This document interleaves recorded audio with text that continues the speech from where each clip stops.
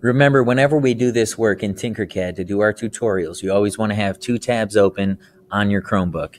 We want to have one tab open with TinkerCAD so that you can do the work, and then have another tab open with the video side over here.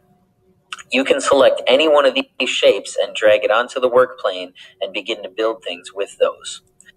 Anytime that you need to, pause the video that's playing, go back to your tab with TinkerCAD and accomplish the steps that the video requires. In today's lesson, we're going to be looking at TinkerCAD. In TinkerCAD, we can design things in a 3D platform that are created digitally on our computer, and then they can be sent along to a 3D printer to print a tangible object as a result. Our purpose in today is that we're going to have a look at the platform itself, get a feel for where things are and how to manipulate things, and then specifically we're going to look at how to select objects and move them around the work plane. Once you've signed into your account, you'll see your name shows up here, and then down below we have any designs that you've created are going to show up down here. But for today's lesson, we're going to go to this tab right here. We're going to click Create a New Design. Okay, so here we are. We're ready to get to work. We have our TinkerCAD icon up here. We have the title of our work right here, which actually we have nothing yet, but TinkerCAD always does this. It gives you a crazy name title for your work. We have some camera functions over here. We have our work plane here. This is where all of our work is going to get done.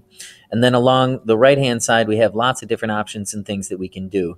Ways to move the work plane, a ruler to place in to see how big things are and to measure other pieces. And then we have all of our shapes down the side over here.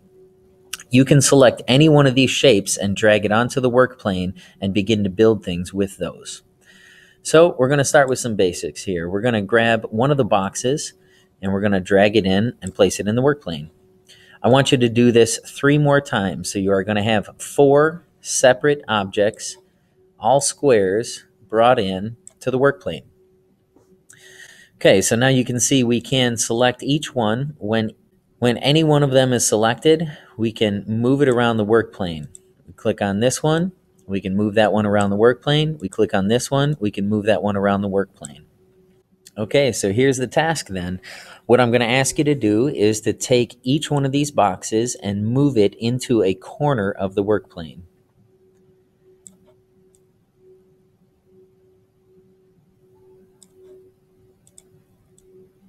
Select it and move it down into the corner. Select it and move it down into the corner.